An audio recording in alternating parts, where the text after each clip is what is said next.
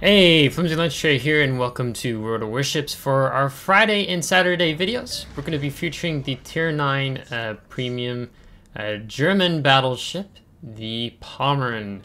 And this ship is available for coal. I'll put it in the bottom left how much it cost with and without the coupon. And it's been a very long time that I've wanted this ship, and recently picked it up not too long ago. Just because Pommern is a boss. In today's video, here in Random's Battle, I'm going to be kind of hitting on, I want to be focusing more on one of the strengths of this ship, or several strengths, and there also are several weaknesses about the ship. Yes, this ship is a brawling battleship with some good secondaries, 12 guns, torpedoes, hydro, But actually what I'm going to be kind of focusing on a little bit more is just talking about the strength of her health pool, her armor scheme, defensive measures, even with, again, that hydroacoustic search that I've already referenced, the German hydro 6 kilometers detecting enemy ships. But I want to focus more on that here in the Random's Battle today. This battle is going to be a bit one-sided. However, this video kind of shows some of the strengths of the ship, as well as one of the very strong weaknesses about the ship too is also just her AA. It's pretty ineffective, especially when you're having to deal with tier 10 CVs or hopefully not super CVs, with its shorter than standard range for AA. And also the main battery guns in terms of their Sigma, their dispersion. They're wildly inaccurate, but that's usually what Wargaming does when they give a ship with lots of guns. They tend to nerf the Sigma, vertical and horizontal dispersion of those guns. If, this is like a really brawling ship that has a lot of other traits that help its overall armament damage performance in the game. So I'll start focusing more in on kind of what I really want to hone in on when we get closer to C-cap here. But let's just talk about some general things about the ship. So I've set Pommern up as being a full-on brawling battleship. I'll talk about a few of the statistics, stats with that. But she is a secondary build brawling battleship. I think it'd be a bit hard to try to go for a main battery build just because of how poor the Sigma is. So let me just kind of draw out some things about the ship when I'm looking at the ship tool filter.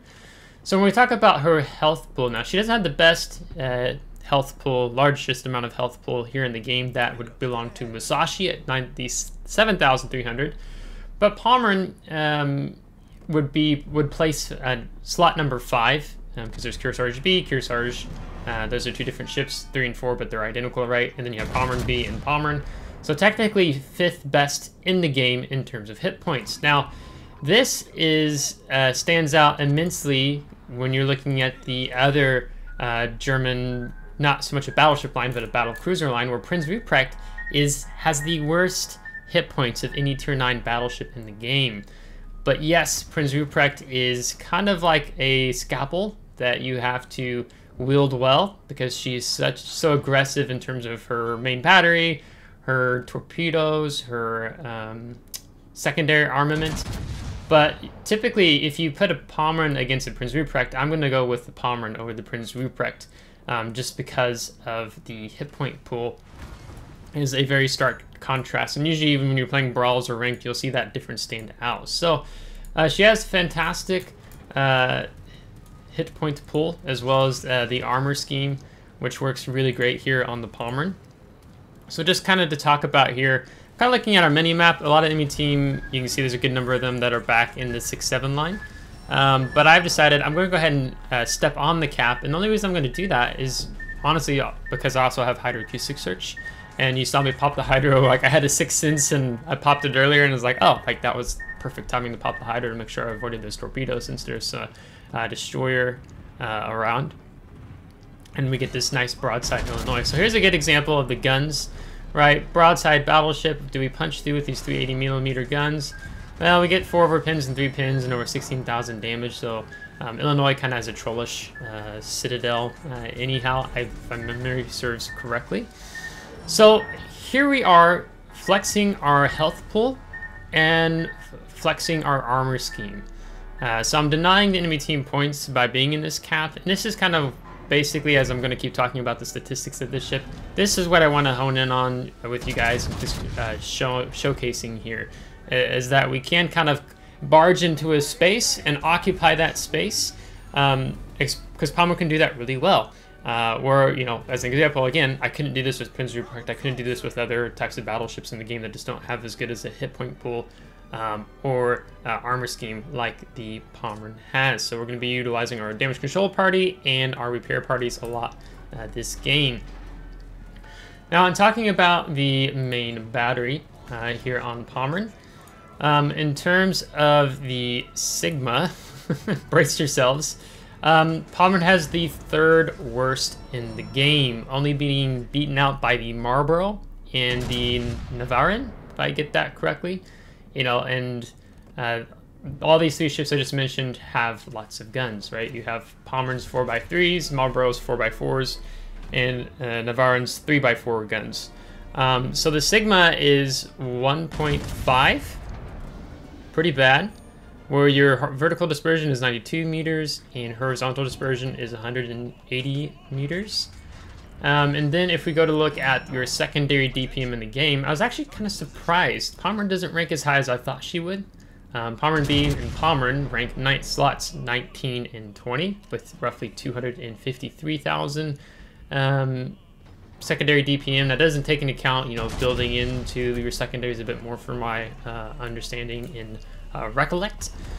When we talk about the AP shells, here if I pull up their damage, Pommern is at the bottom of the pack in terms of their damage, where they do 11,600 AP salvo landing.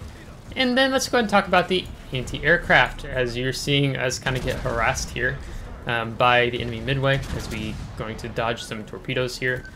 Your AA strength on the Pommern, from best to worst, you are positioned 24-25 with Pommern B and Pommern. So not great, and you don't have that standard, like let's say 5.8 kilometer range that many battleships get here at tier 9. It's 5.2 kilometers.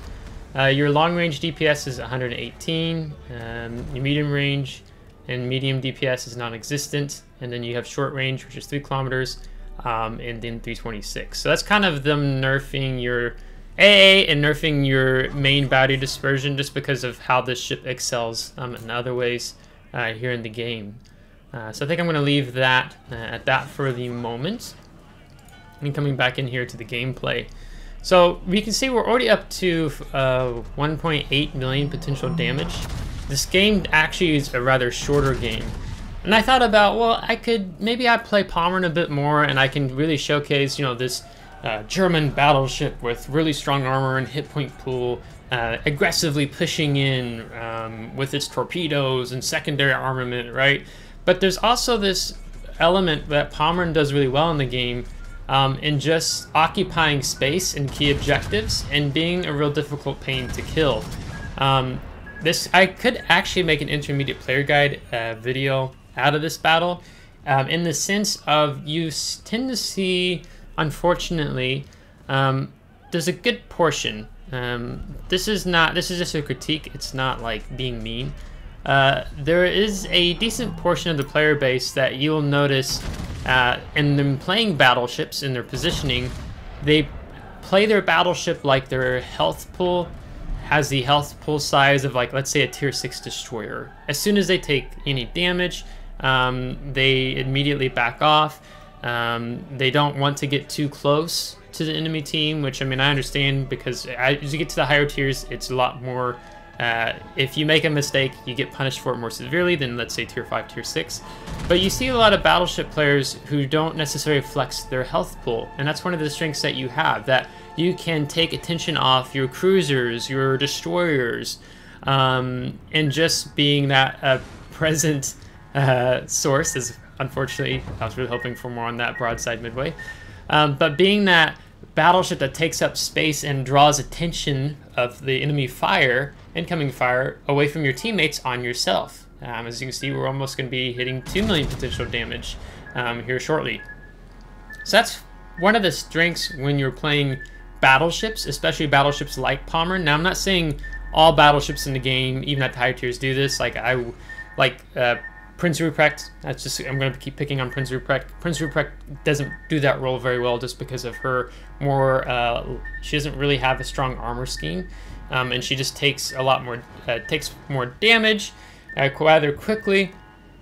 Didn't say something like the Pommern, but you play those two ships just differently in general, right?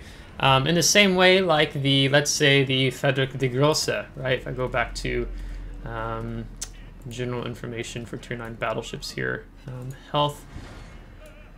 The Frederick de Grosse, where are you? Detect by sea. That's why I'm not seeing it. Is number 5, or would be technically number 4, in having 84,300 points. So Frederick de Grosse does similar in playstyle to the Pommern in that regard. Just a big difference in between how their main batteries function.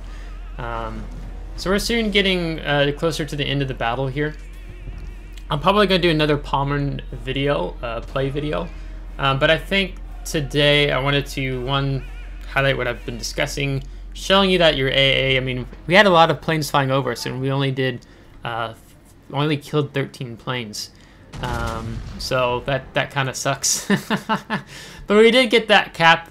We did draw a lot of attention off the enemy team, and you can see we actually did 86,000 spotting damage. That's just, that's a bit crazy to think.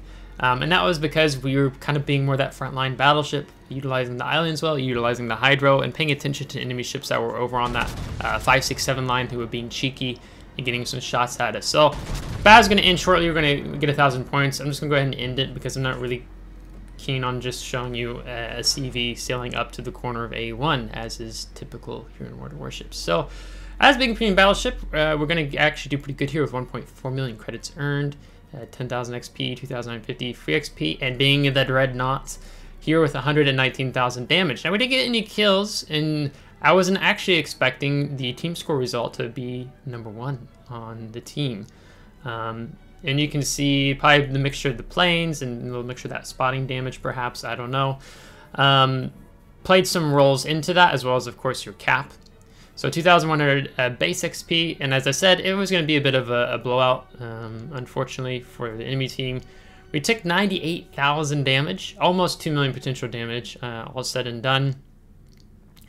With not too much happening with our secondary batteries, only 11,000 damage there, whereas mainly our main battery was doing most of the damage in this game. And here you can see with the premium account how things all land. Now, again, I recognize this doesn't like fully feature and showcase the Pommern because I wanted to focus on a strength of this ship that I don't feel like is talked a lot about. And then again, her large hit point pool, health pool, and her armor scheme, and just playing a battleship that is not afraid to, you trade hit points. That's what you do as a high tier battleship with a lot of hit points here in World of Warships. So that being said, tomorrow I'll do an upgrade commander build video on the Pommern. I'll show you the build that I have set up. We can talk about maybe a few things you can switch around there as well, depending on your personal preference and taste. So, if you liked today's video, give it a thumbs up. If you didn't, give a thumbs down. Subscribe if you do want to see more. If you're subscribed, thanks so much. I appreciate it. And thank you as always to my Patreon supporters. So until next time, take care.